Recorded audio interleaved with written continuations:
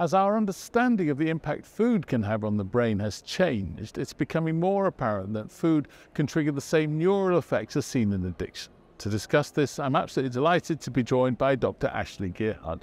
Dr. Gearhardt, welcome. Oh, my pleasure. Thank you for inviting me. Let's kick off. What is food addiction? So what we think of when we say food addiction is that we hypothesize that really highly processed, rewarding foods can trigger all the key indicators of an addictive substance use disorder, like we see with alcohol and nicotine. And so how we conceptualize this is we apply the DSM-5 diagnostic criteria for substance use disorders to the intake of foods like chocolate and ice cream and potato chips. And we see that about 14% of adults and 12% of children would qualify for a substance use disorder if the substance you were looking at was highly processed food. What effect does this have on people who are addicted to these foodstuffs? Yeah, what we see for people who seem to show those addiction profiles is that it really does feel like their relationship with food is very toxic for them, and that it's compulsive. And even if they want to stop or they're having health conditions that suggest they really need to change their diet, they find that they can't.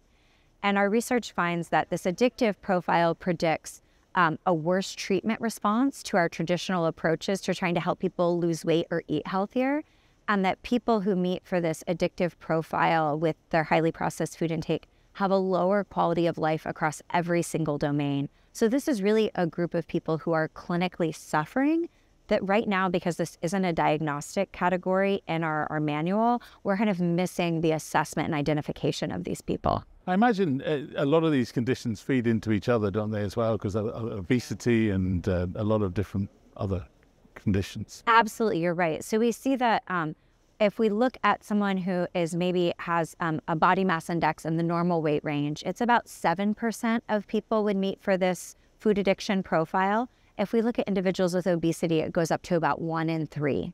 And when we look at the association with something like, let's say, type 2 diabetes, it is incredibly highly linked, and at sometimes 6-fold is high risk of type 2 diabetes for people with this addiction profile.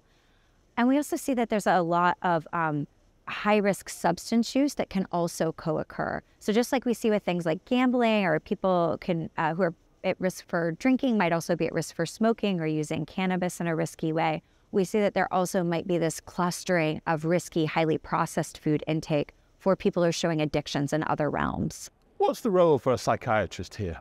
Yes, so a role for a psychiatrist, I think in large part, the psychiatric community plays such an important part in helping us conceptualize and identify clinically significant conditions.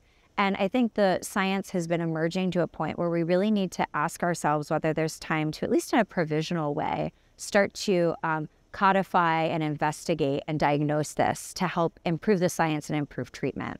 I just think psychiatry has a lot to say and to bear on different addiction-focused treatments, whether that's pharmacology or psychobiological treatments that we have developed in the realm of addictive disorders, like naltrexone, like bupropion, that might really also be applicable to this large group of individuals who are currently really struggling to change their relationship with food.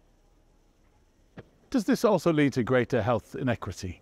Yes, so we see that our modern food supply is wildly unequal, and that for communities of color, for people who are under-resourced, that it's not just that they live in food deserts where they can't access healthy food, but they live in food swamps where they're aggressively targeted to and marketed for these highly processed foods. And it's on every corner, and the queues and the drive-thrus and the bodegas are really just drenched in these foods.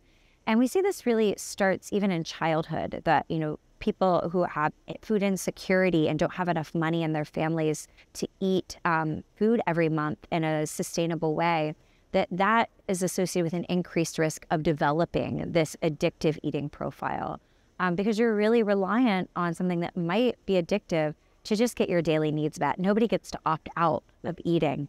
And so when the environment is so incredibly imbalanced and structurally unfair, we do see that this has really important social justice implications. Thank you very much. Thank you for joining us. Thank you.